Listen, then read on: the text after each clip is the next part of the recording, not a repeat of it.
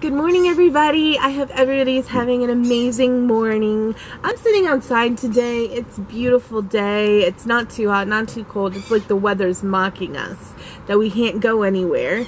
So I'm sitting on the porch. I have my berry hibiscus from Starbucks today. Cheating on the coffee with just a nice refreshing drink this morning. Really, really good. How's everybody doing? I'm doing pretty well. Cabin fever is getting to me, hence why I'm sitting on the porch. But so far I'm doing pretty well. I hope everybody else is too. I have done some things this week, which I will talk to you about at the end of the video. I will shamelessly plug myself. I don't care. It's my video. But so today we're going to talk mostly though about one of my favorite series. I love series, in case you didn't notice.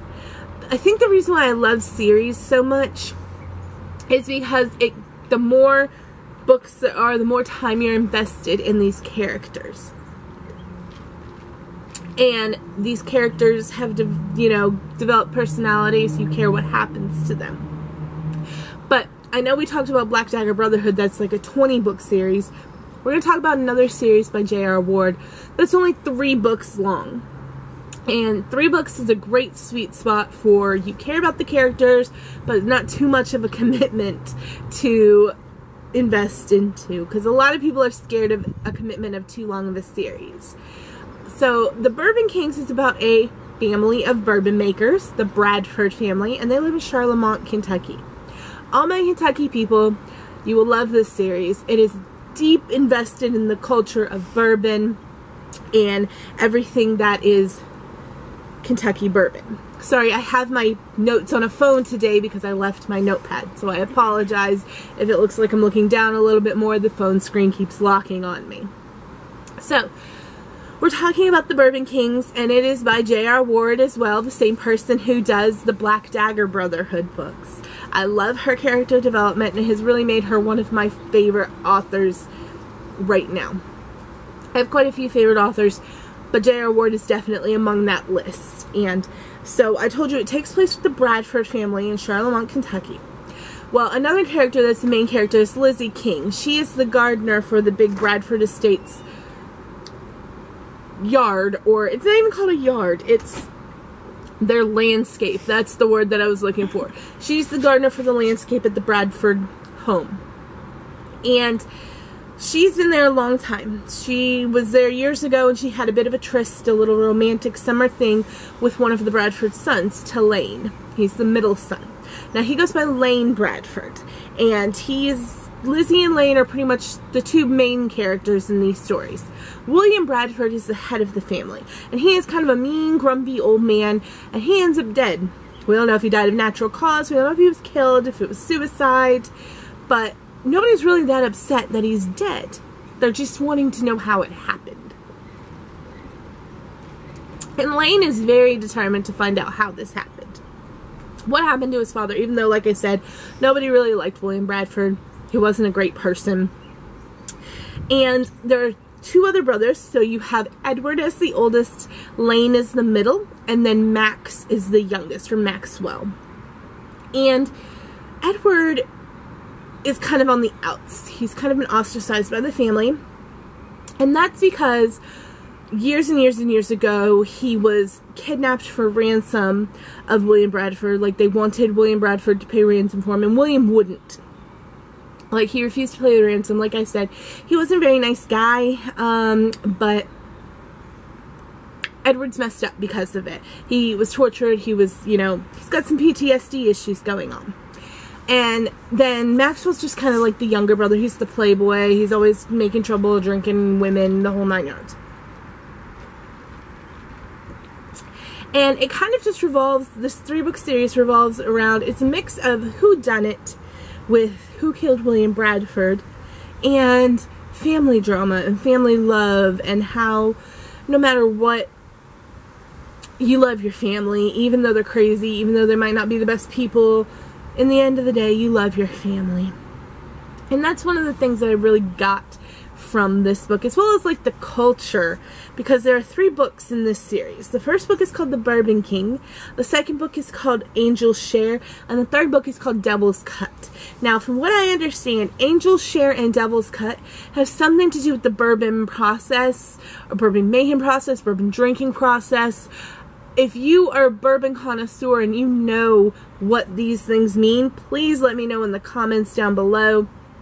Angel's Share, Devil's Cut, what it has to do with bourbon, because I would love to know. I know the book title relates somehow with bourbon, but please let me know if you find this out or if you just happen to know what these things have to do with bourbon. On that note, what am I reading? I told you guys that I was reading Ruth Ware's The Lying Game, and I finished that one yesterday. Really well done. Classic Ruth Ware, whodunit, murder, psychological mystery. What's really going on? Really like this one. It was based on friendship. It has to do with these 4 girls who were best friends at this boarding school years ago. Now they're grown in their 30s, but they got to go back to the school for a specific reason. I don't want to spoil it, but they have to go back to the school to help one of the 4 girls, and it's a mixture of what really happened 15 years ago and growth as humans and women and priorities with family and children and friendships, and really well done psychological thriller that has a lot of other components to it. Now, what's up next for me to read? Well, I went ahead and I downloaded a kind of controversial book, and I'll talk to you about why. So the book I downloaded to read is My Dark Vanessa. And if you've heard about this book, it was on Oprah's book club, and then she dropped it because people were complaining about the content. Well, essentially, if you're not familiar with it, My Dark Vanessa has to deal with a 15-year-old girl who has an affair with one of her teachers. And flash forward, the girl's now in her 30s, I believe. I'm not sure. I haven't read it yet. But the girl's now in her 30s, and she gets a call from a policeman that her old teacher is being indicted for some sort of a violent crime or something, sexual crime. I'm not sure what. Like I said, I haven't read it. And she is giving her testimony about her relationship back then with him.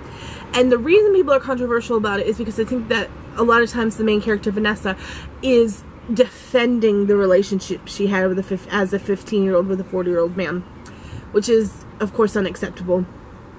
And it's just a different perspective on this kind of a situation. I'm excited to delve into it and really give you an honest-to-blog opinion about what I think about this book, whether I think it is defending, you know, pedophilia, essentially, or whether or not I think that the author took a really good view on it. I will let you know, because that's going to probably be the next thing that I read. I'm also here to selflessly shame myself. Not shame, selflessly promote myself, if you would. And that is my book that I wrote myself, is on Amazon, you guys. It's called The Gift, and it is by Loren Heinold. That's H-E-I-N-O-L-D. And you guys should all go buy it because it's amazing. It is a historical romance starring Ava and Torin. Torin is a immortal Viking warrior who is now living in modern times and dealing with a lot of issues and things that he's seen throughout the years and centuries. And Ava is a 20-something radio DJ who is coming up on a little bit of self-discovery. She's trying to figure out what she's going to do. Radio is kind of dying out. Her show is probably going to get dropped. Where is she going to progress with how media and how the internet is progressing? And they meet and adventure ensues. And on that note, what are you guys reading? Hopefully you're picking up The Gift and you're reading that. Night.